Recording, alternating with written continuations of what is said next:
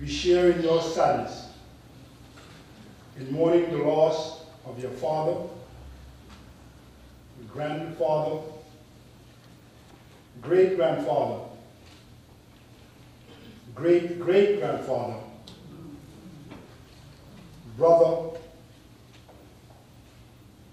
brother-in-law, uncle, and my family's friend.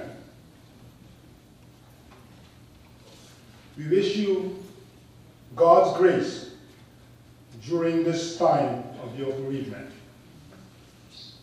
And we hope that you may find the strength to move forward, grounded in the knowledge that Mr. Griffith's life was a life well lived.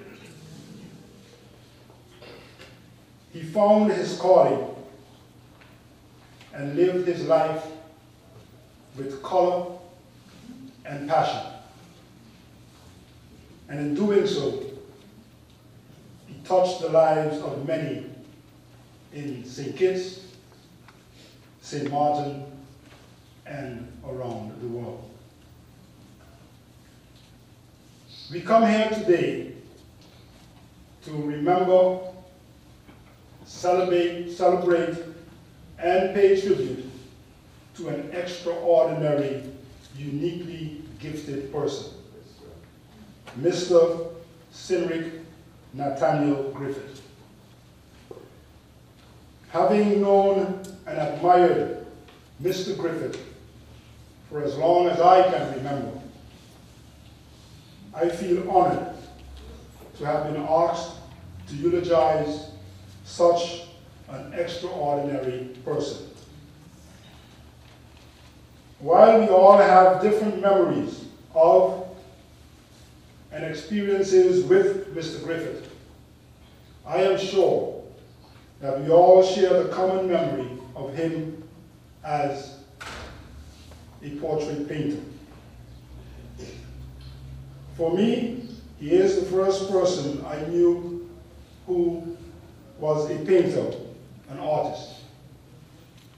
Little did I know, as a little boy growing up, that I was privileged to be in the presence of an artistic genius. I shall therefore, in the next few minutes, paint you a portrait of Mr. Griffith, an authentic master artist. But before doing so, I shall read you his daughter Patricia's perspective or painting of her dad. He had a keen sense of humor, which he almost always added to our many conversations.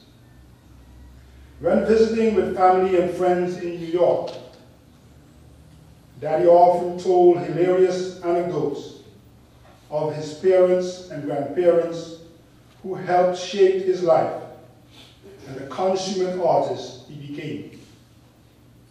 He prided himself on his ability to tell a story, particularly through his art. He would often say, "Every person or object tells a story. It is my duty to bring it out." This was evident in his works.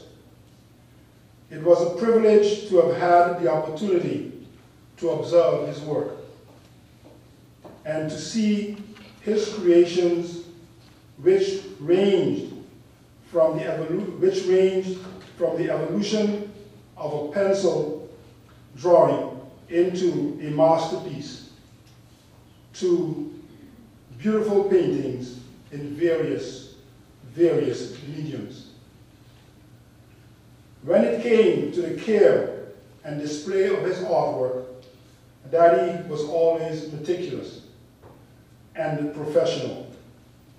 He made sure each painting or drawing was professionally professionally matted and framed.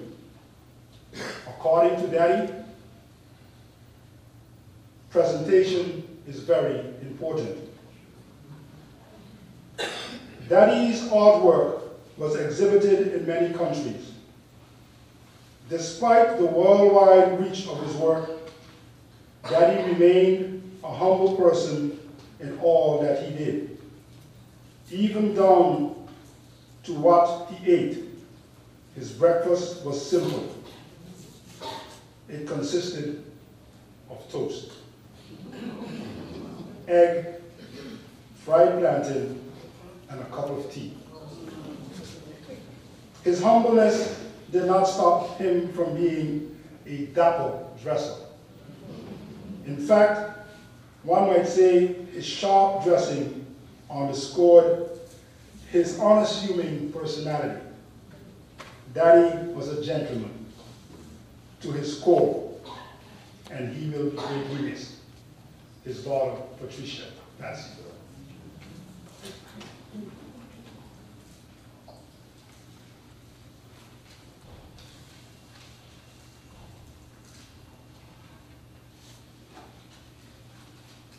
As I said, in the next few minutes, and I ask your indulgence, I shall paint you a portrait of Mr. Griffith, an authentic master artist.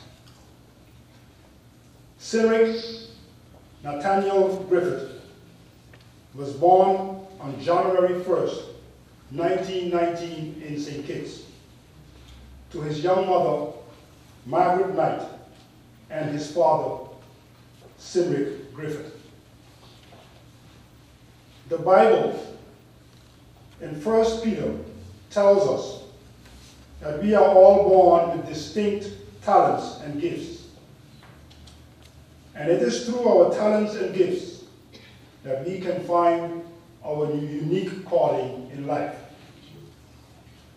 Paraphrasing the words of Moses in Exodus, it is safe to say that on New Year's Day 1919, the Lord bestowed the newly born Griffith with a unique gift, with wisdom, with understanding, with knowledge, and with all kinds of skills to artistically capture and immortalize everyday life with a brush, a pencil, paint, and a canvas. Born to a young mother, Griffith was raised by his grandmother, who earned a living as a baker for her family. Life for Griffith's family, like that of many of his contemporaries, was hard due to the depressed economic conditions at the time in St. Kitts. Griffith, by his own account, was a sickly child. You would not believe that. It was during his early childhood that he discovered his unique talent and passion for painting. His surroundings, the Bible, and other books he read inspired him to paint, and paint he did.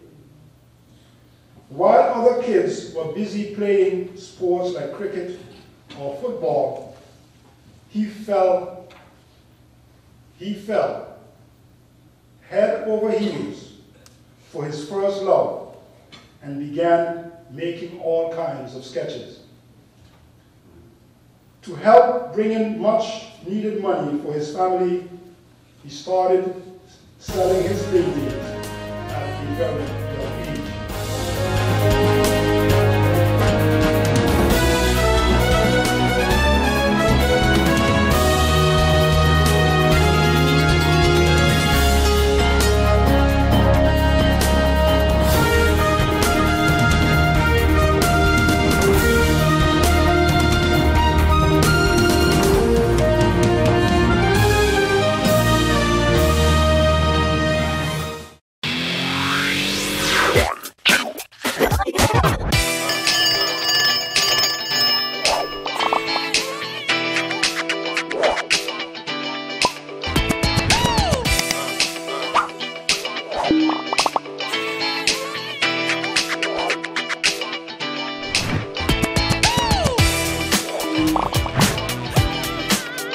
SXM, connecting you. GEBE has been faithfully serving the communities of St. Martin, powering your home and our economy. Come rain or shine, our qualified team of professionals are working hard 24 hours a day to provide you and your family with safe, reliable electricity and water. We use the latest technologies and test our products daily to maintain the highest international standards. Our friendly staff is always there to assist you, whether in person, over the phone, or online.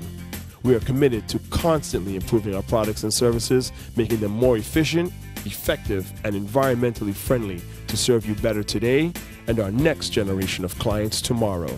GEBE, powering a brighter future. Our friend Megawati is here with tips to save you energy. 1. Turn your airco temperature up. 2. Use a ceiling fan instead. 3. Buy energy-saving products. Save some green with NVGEBE.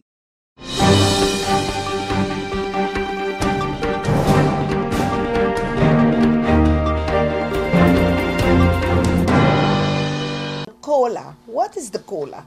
The COLA is the cost of living adjustment, and it is for wages and salaries based on developments of the price index development of household consumption. This principle of adjusting wages and salaries to the increase of cost of living existed already in the time of the Netherlands Antilles. The price index figures calculated by the Bureau of Statistics determine the COLA percentage. This was regulated in the National Decree General Measures about the way to adjust wages to the price index development of household consumptions. We also had a period of time in the Netherlands Antilles that this COLA was even paid according to a TAPI system, which was a measure that was implemented in the time of austerity measures. After that, we had our normal reverse payments of the COLA to the wages, and this happened until 2012. So if we figure good, we are going now into 6 years that the workers that are the ones that by law are entitled to the COLA, basically the cost of living adjustments to their salaries based on the price development, have not received 1%, much less 100% increase to their salaries. This is also how annually on January the 1st, the SZV publishes the adjusted pensions, premiums percentage, premiums income limits, wage limits, and contribution to the social insurances based upon the inflation of the year before. It is also used to index the minimum wage. Now, this is our conclusion and it's the reality. As Consumers Foundation, we must say, the St. Martin Medical Center is not a household, but an institution just like a company or a business, like any other company or any other business. For her employees, cost of living adjustment can be applied based on the before mentioned national decree, which is the AB 2013 GT number 694, dated the 3rd of May 2013. That is for the workers, but not for the St. Martin Medical Center that has to determine tariffs. So as the Consumer Coalition, we have checked with the Department of Statistics, the STAT, of the Ministry of Tourism, Economic Affairs, Transport and Telecommunication. What was the price index development from 2004 to 2017? In December 2004, the Consumer Price Index was 94.8. At the end of 2016, the CPI was 126.9, which means that for 2004, from 2004 to 2016, the increase was 126.9 over 94.8 times 100%, which is 133.9% minus 100%. It comes to 33.9%. In December 2017, the CPI was 130, which means the increase of 130 over 94.8 times 100% is 137.1%. Minus 100%, it becomes 37.1%. Policy of the government to manage the increasing cost of healthcare by healthcare providers was not 100% indexation, but a partial indexation of 60% of the total price index increase.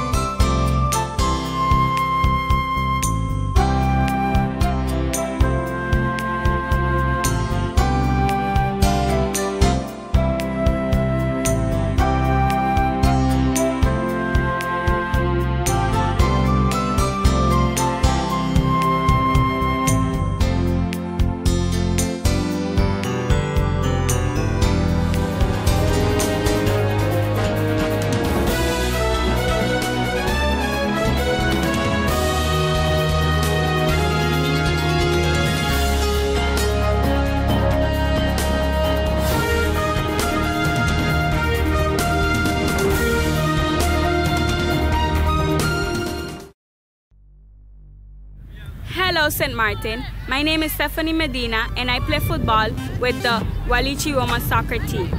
I have represented St. Martin in many different games. For example, the Dutch Caribbean Women's Soccer Cup. I played against Bonaire, Aruba, and Curacao right here in this stadium. Sports matter to me because it makes me happy, it keeps me fit and healthy, and it is very fun. So I asked the business community to take on this challenge and help us rebuild our facilities. And I also asked the community to nominate the local businesses in your area and take on the challenge and step up for sport. Why? Because sports matter. Check out the Department of Sport Facebook page for more information. Hashtag sports matter, hashtag are you in?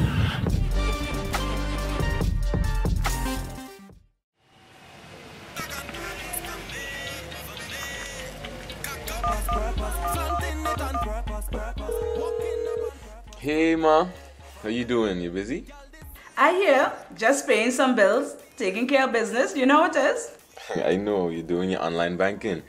I don't have to stand in those long lines to pay bills. I can transfer when I want. I can check my account wherever. It's like the bank open 24/7. I even here checking the statement right now as we're talking. How's Miami? Well, that's why I'm calling. I'm finishing up a few songs now, but I'm afraid that studio time might be more than I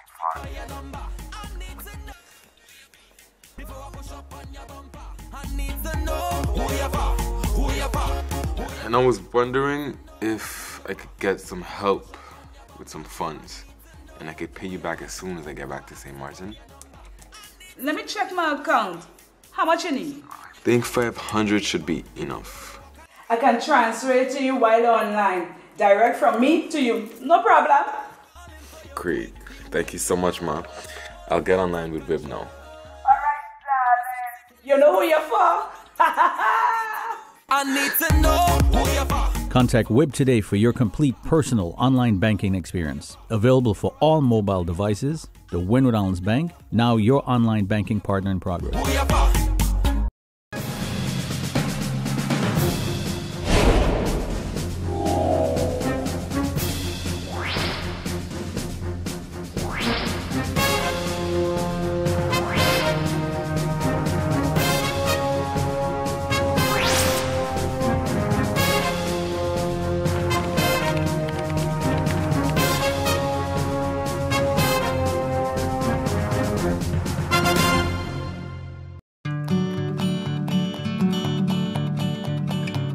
It's been said that behind every door, possibility awaits.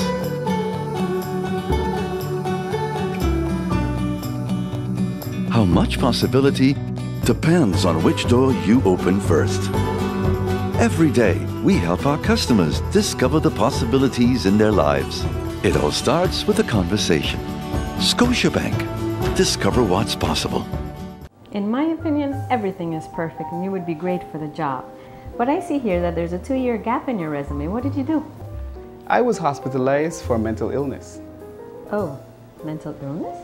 I've undergone treatment and I have a wonderful family that supports me. Well, that is good news. No, it's fine. I'm recovered. We'll contact you, okay? For a better understanding of mental health and what you can do to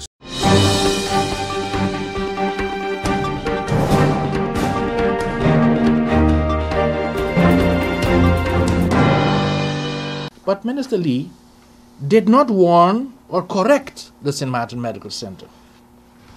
St. Martin Medical Center management, in the second meeting that they had with the Consumer Coalition last year, January the 30th, informed us about a letter of Minister Lee on its way to the St. Martin Medical Center, in which Minister Lee approves the tariff increase as per January 2018.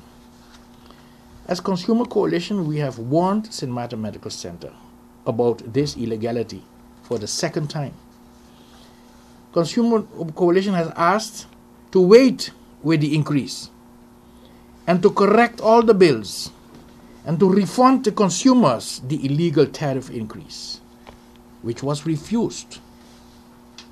So isn't Minister Lee, with his letter to the St. Martin Medical Center of January the 30th, approving and supporting St. Martin Medical Center to commit a criminal offense by approving the increasing of the St. Martin Medical Center tariffs with 41.8%, where he did not even start at that time the legal procedure to issue a national decree? Isn't Minister Lee committing a crime in supporting the St. Martin Medical Center to continue to violate the law and committing an economic offense or a crime violating the price ordinance? Isn't a violation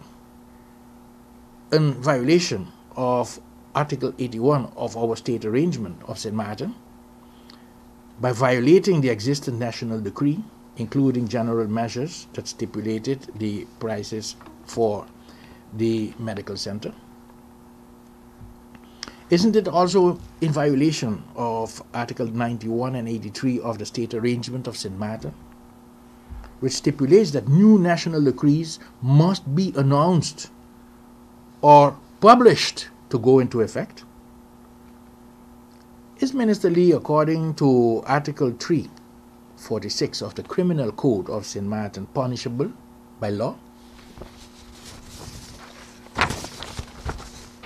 When did Minister Lee present the advisory bodies, the Social Economic Council, the Council of Public Health, and the Council of Advice, a draft national decree to change the existing national decree? Was that before the letter to the St. Martin Medical Center of January the 30th, with the decision to approve the 41.8% tariff increase? Isn't this national decree the authority of the Minister of Theat, according to Article 1 and Article 7 of the Price Ordinance for Goods and Services? Isn't everyone, St. Martin Medical Center, SZV, private insurance companies, the uninsured residents and non-residents, aren't they all bound to pay the maximum tariffs decreed in the national decree? Isn't the national decree for the St. Martin Medical Center tariffs based upon the price ordinance? And so, isn't the Minister of VSR not the competent authority to issue this national decree for the St. Martin Medical Center? Or is he only to be consulted by the Minister of Theat when there are no social medical nursing tariffs established? Why the Minister of Theat until now did not stop the St. Martin Medical Center violation of the law? After having informed the St. Martin Medical Center management of the illegality of the tariff increase in 2 meetings with management, the St. Martin Consumer Coalition filed a complaint with and against the St. Martin Medical Center with the Inspectorate of TIAT, based on complaints that we have received from consumers and the refusal from the St. Martin Medical Center to correct their bills or to refund the customers. The price control officers from the Inspectorate of TIAT visited the St. Martin Medical Center based upon Article 5 of the Price Ordinance. They got the new tariff list from the St. Martin Medical Center and asked for the national decree, which published these maximum tariffs for the St. Martin Medical Center. That list, that decree, the St. Martin Medical Center could not provide.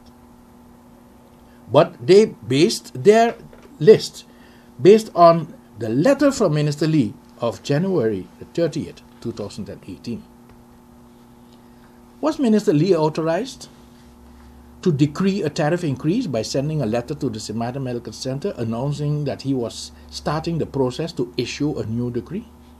Didn't Minister Lee have to inform St. Martin Medical Center to stop the illegal increase until the process to establish a national decree with new maximum tariffs has been finalized?